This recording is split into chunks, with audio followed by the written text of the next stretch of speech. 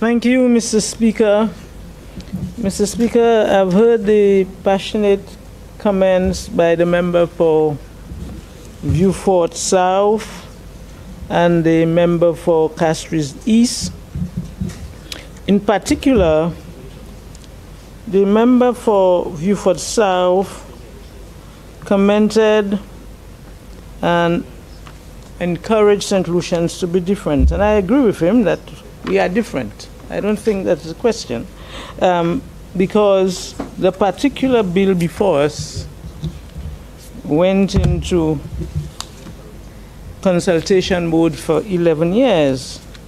My legal counsel who's here would tell you the heated meetings, especially with the members from the SDA Credit Union, the president of that board, Mr. Brian Samuel, the consultant, Pastor Paul, some members of the Credit Union League, Mr. Shane Felicien and Ms. Diana Leon.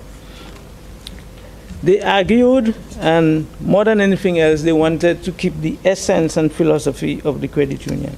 And we tried as much as possible to incorporate that and to have sort of a balance. I heard the member spoke about, and that is always the issue when we start calling names. It is not my intention to remove the honorable member from history.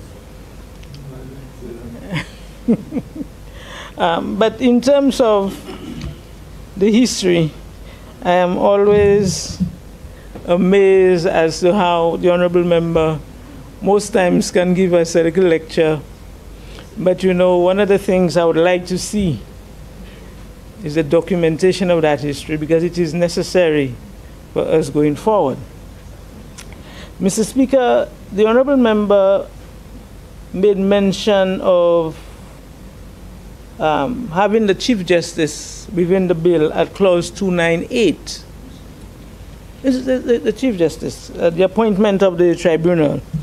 And that is actually in clause 298 of the bill, Mr. Speaker. And when I looked at it, the Chief Justice appears in clause 298, 301, 302, 303, and 304. And that is as it relates to the appeals tribunal.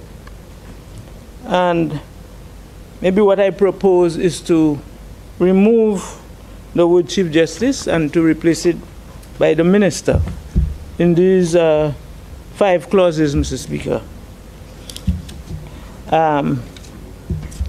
I believe after this amendment, the hundreds of credit union members would all be happy at our outcome, especially on the consultation that we've had to have this particular bill.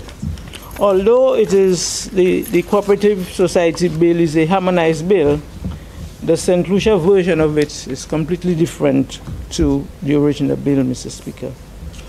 I believe when we reflect on what we are doing this afternoon, it is our government, the government of the St. Lucia Labour Party, putting the people of this country first.